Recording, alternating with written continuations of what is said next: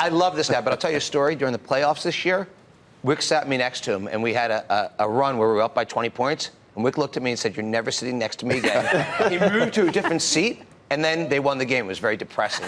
So I think he had some type of real... And you guys were winning down in Philly, and you released the confetti early, or your people did, and then we came back, and that'll be one of my... I've got pieces of confetti from that game. Yeah, I saw... I carry them in my wallet. I see that they're all over your house now. You've got this confetti, but, you know... Every dog has their day. This is the thing about team ownership is that you got to do it for the right reason. You got to do it to have fun and try to compete and not do it for money. If you do it for money, it fails. The fans figure it out. If you do it for love and pride, it works. We talked about the NFL that there's always changing of teams get good, teams get bad. Is there going to be different dynamic this year? Do you think? Probably. We've been both. We're trying to be good this year. We're trying to be good every year. We've been good. We've been bad. But the Celtics, we like you better bad, by the way.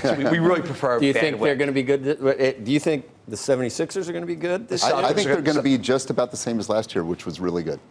And the Celtics are going to be a very good team. But that's what makes basketball incredible. And there is change in the NBA. I mean, think about, I think one thing Wyc and I definitely agree with is having LeBron out of the East on the West is something that neither one of us are upset to not deal with anymore. But I think it's also great for the NBA. I mean, think of, Wyc, what's your perspective on the LeBron effect to the NBA in LA? I've known him known him somewhat, slightly since the day he came into the league, and he's been great for the league. He's a person of character and obviously, just a guy in every way that has taken this league to another level. And so following him through, he's never worn green. I wish he had, but he's out west, and we're going to do our best to get through the East without him. Absolutely. Yeah, but he's been great for the league. And by the way, it's been amazing from a sales perspective. I was just looking recently. When he signed with the Lakers, the amount of jerseys that we sold immediately based on the kind of verticality of our business was incredible. I mean, and by the way, you're not talking about Sixers, you're talking about Fanatics at this point. Yeah, we're talking about Fanatics selling LeBron jerseys.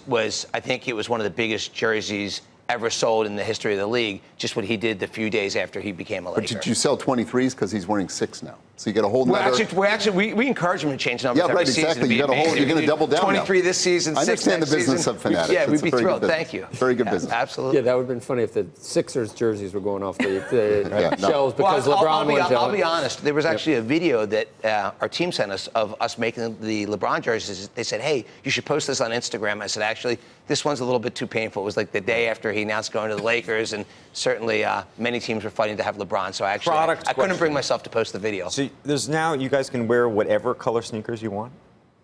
Yeah, the players can wear whatever they want. Are players going to wear like pink sneakers? Well, they already do, and they did last year, the year before. But like for specific, there's like a breast cancer awareness day, and they might wear pink sneakers on that day. Or there's different. It's gotten pretty loose over the last couple of years. I'll say this: the league, we partner with the players, the team ownership, the fans, the league office, the players. It really kind of is. It's more knit together than other sports. We're kind of more on the same page. This is another example. And the guys get the revenue from the sneakers, and they want to, Kyrie's on our team. He's got some amazing sneakers. He gave me a pair that's purple on one side and yellow on the other. And it's one of his most popular limited editions, And, I mean, it's just crazy what they have, and it's stylish. The NBA is going forward, not backward. So I may have some streaming here, perhaps, since it's an NBC product, the Ryder Cup, I may have. Is that how I'm going to be watching hoops eventually? Yeah, we're streaming at the Celtics. We're streaming around. I'm watching our road game tonight streaming on League Pass. We play down in Charlotte. It's a preseason game.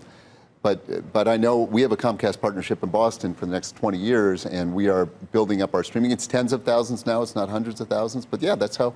Basketball is a good game for the small screen. Big guys, brightly lit, indoors, 2 hours, it works. And I think in general, we asked the question of Brian Rolap as our last guest, but I really believe that when we look 5-10 years from now, you're going to see streaming and in general the technology guys be a big part of the sports media rights. I mean, I just think traditional broadcast guys are really important. People aren't going to stop watching television, but we want to reach as many fans as we can, as often as we can. So for me, just like you, Wyc, I run around and I watch the games on my phone all the time. If I'm actually not at a game, I'm probably watching on my phone as the first vehicle for me. In your helicopter. Wyc, real quickly, you said that... carrying your cheesesteaks.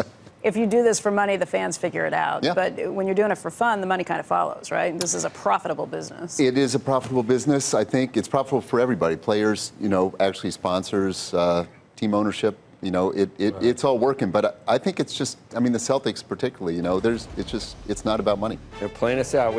Either one of you guys have a Tesla. That's all we got to talk about today. Wyc Grousbeck, thank you. Hey, thanks. You got one? I see you. I had a hybrid BMW. I moved on.